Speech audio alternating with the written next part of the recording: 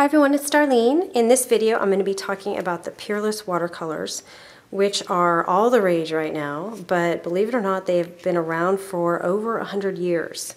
The watercolors themselves are pieces of paper, and so there's this very intense concentrated color that has been laid on top of this paper fabric that's been specially designed to release color whenever it comes in contact with water or any kind of water-soluble solution. And the packaging is actually the packaging that they used back in 1885 when the company started, and the little palettes here are made today with the same process that they were made, handmade process that they were made with way back when the company started. So I'm going to, in this video, talk a little bit more about these colors, and then I'll go through how to use them, and then I'll share with you how I store them. Okay, so a little bit more about these colors. They're very concentrated, and you would think on a little piece of paper that you would go through this pretty quickly, but I can tell by my initial use of these watercolors that it's going to take a pretty long time for me to get through this strip. So they're very concentrated, and also they're convenient, so you can cut pieces and take them on the go. You can store them easily because they're flat. As far as, well, let me show you how I store mine really quickly, and I'll get more into the details of my storage, but I just cut little strips and then I labeled them and then I showed how I watercolored them. Anyway, so you could just take this on the go really easily. But the best thing about these watercolors, honestly, is the quality. They're artist quality watercolors. They blend just amazingly well. They're beautiful. You can layer them, and it gives a great, nice, blended artist effect. Now let me talk a little bit about the pricing of these watercolors. So this package, which is the basic package, comes with 15 colors in 2.5 by 6.5 inch strips. I've already cut an inch off here. And these are the basic colors for $12.99. And then I went ahead and purchased the bonus pack, which these sheets are a little smaller. I've already cut them in half and stored them, but originally they were 2 by 2, so they're just squares of color. And there's 40 in here I purchased them for $28.99. And I feel like it was worth it to buy all of them because I am already using a lot of the colors in this bonus pack. So anyway, not too bad pricing wise to get these two together, and then you end up with 55 beautiful colors. So let me talk next about how to use these watercolors. Okay, so what you need to use the Peerless watercolors, you need to either use a brush with a cup of water, which works just fine, but I prefer to use a water brush or an aqua painter. I have 3 different ones. 2 of them are in a set by Stampin' Up. It's a barrel of water in this plastic tube, and you squeeze the tube and the water will come out the tip, which is just a brush here. The Stampin' Up set comes with 2 different sizes, a wider tip and a finer tip. And then I also purchased a Ranger Aqua Painter water brush, and it has a much thicker brush, and so this is what I use for backgrounds in bigger areas. So you'll need that. You really just need one, but I have multiple. And then you need some watercolor paper. Now you can use regular paper, it'll still work, but it's not going to blend as well as if you were to use the watercolor paper. So if you're a beginner, I recommend getting the watercolor paper because it'll blend better and you won't get frustrated with just learning how to watercolor. So here's the brand that I use. I use the Strathmore watercolor paper in 90 pound. So it's kind of on the thinner side, and I like that because then I can layer it on a card. Okay, and then I've also pulled 2 of my colors. I store them on these little palettes, and I just pulled 2 of them to show you. And so let me go ahead and get started. So what I'm going to do is I'm just going to take one of my brushes here. And I can tell, I kind of test it out on my finger to see how much water is coming out, because it'll vary depend on how much you've squished it or not. But you really don't need much. So I'm just going to barely kind of touch it in here. Actually, let me zoom in.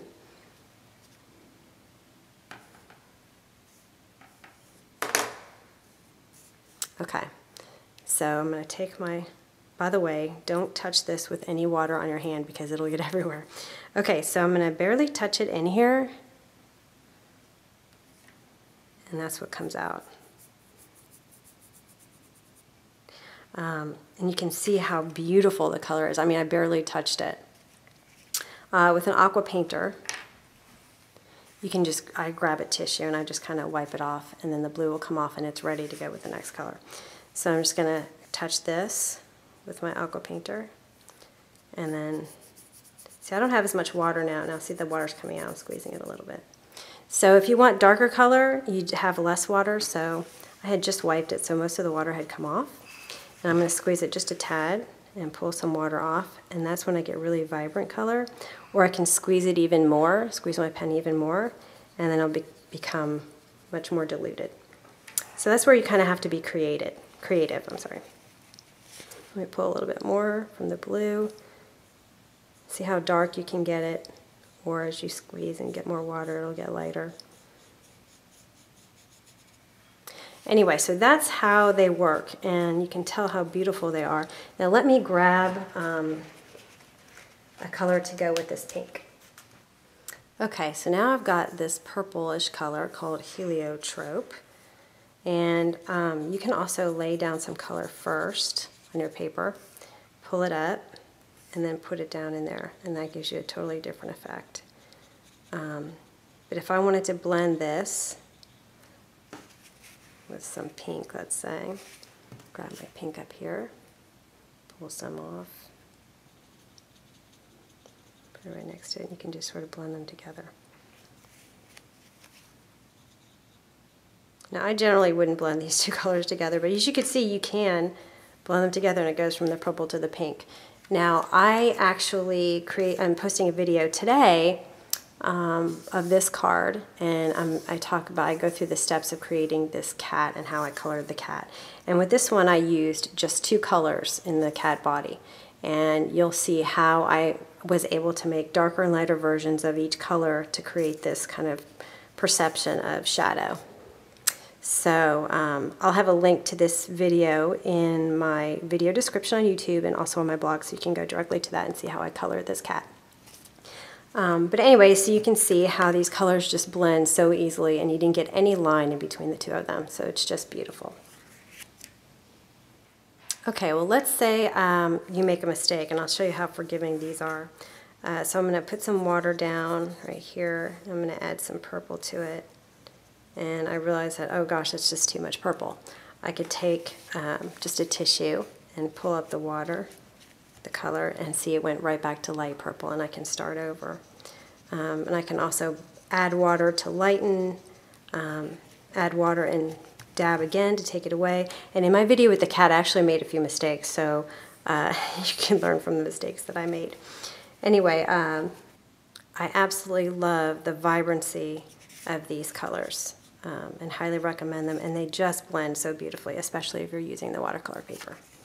Okay, so let me show you how I store my watercolors. Okay, so here is the book that I have my Peerless Watercolors in. My daughter made this cover for me. It's called a presentation book, and it's from Staples. I bought it for like $3.50. Here's the cover that originally came with it, so you can see what it is. It contains just 6 sleeves, plastic sleeves inside that are permanent, so you can't put more in there, you can't take any out. But this worked perfectly for putting my colors into. So I'll open this up, turn it sideways, and my first page, it has just my, let's see, the reds. Okay, so what I've done, I'll pull one of these off. This is a 3" by 1.5" piece of Neenah Solar White cardstock. Okay, now you could use watercolor paper if you want to do that, but it was cheaper for me to use this, so I just used this. And what you're going to do is you're going to cut out the watercolor in strips of 1" by 2". So the long strips, you just kind of cut the edge off, and then those 2x2s, you're just going to cut them in half.